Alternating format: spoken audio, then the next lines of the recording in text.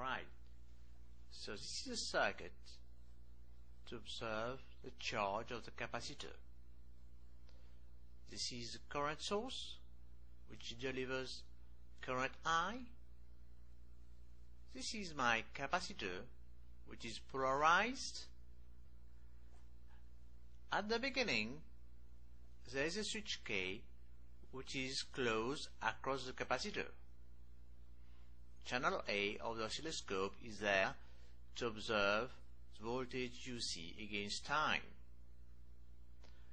Now the current I is a particular one.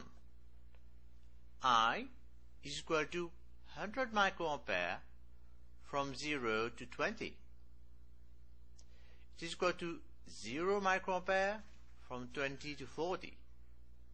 It is equal to minus 100 microampere from 40 to 60, and so on. At t is equal to 0, K is open, and we're going to observe the charge of the capacitor on the cathode ray oscilloscope. Thus, the current source has been adjusted to deliver 100 microampere. At time t is equal to 0, I'm going to remove the short circuit.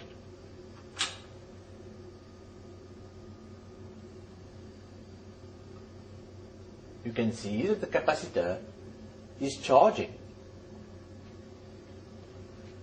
Now, after time t is equal to 20 seconds, I is equal to 0 for the capacitor.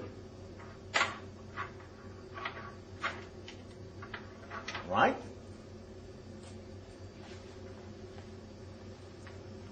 I'm going to wait for a further 20 seconds,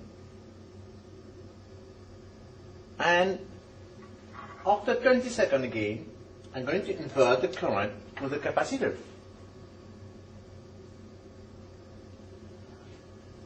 Look carefully at the graph. Just remind you the graph is UC against time. And after time t is equal to 20 seconds again, I'm going to short circuit the capacitor. Right? Now, this is a graph of UC against time when I is equal to 100 microampere, when I is equal to 0 microampere, and when I is equal to minus 100 microampere.